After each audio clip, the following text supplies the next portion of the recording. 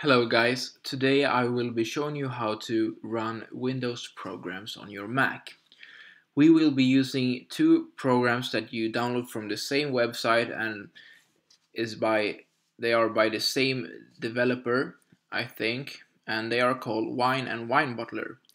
So as I said, they will make it possible for you to run programs like Notepad++ or even play games uh, that that you cannot play on your Mac, since they are uh, only meant to be run on Windows. So what you're gonna do is go into your web browser, then you search for Winebottler. Go into the first link into this website. You see here winebottler.cronenberg.org, and when you come here you will see two options: either the Winebottler, the development download, or the stable one. And I will download, or I've already downloaded the stable one, but when you have downloaded it, you can go to your downloads and click on this. Inside here you'll see this these two programs, as I said, the Wine and the Winebottler program. So what you need to do now is just mark these or take one by one and drag them into your applications folder. And I've already done this as well, so I will show you how to run a Windows program now. So I will download Notepad++, which I think is only for Windows. So I will download here, and as you can see, it's a .exe program, so that means that you cannot run it in your Mac. So go to downloads, and now what you're gonna do with the exe file is that you wanna right click it and then open it with Wine.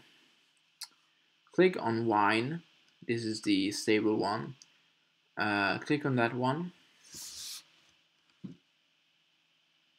and now you will see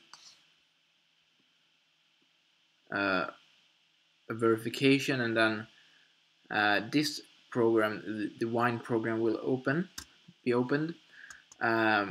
So you can either convert it to a simple OS X application, or you can run directly in your Wine files, and I usually go for the top one.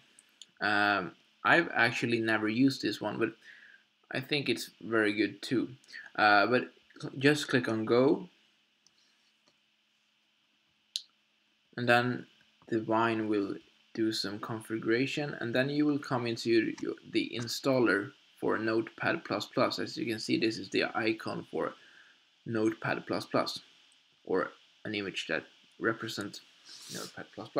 So choose your language, and then you click OK, click Next.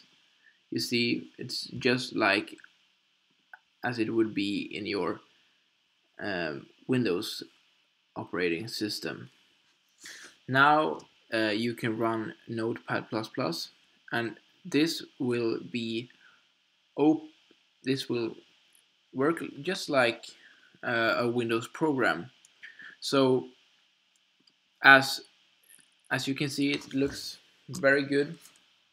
And now if you wanna go and open this program again, there are some bugs, I think, but nothing that really bothers you too much.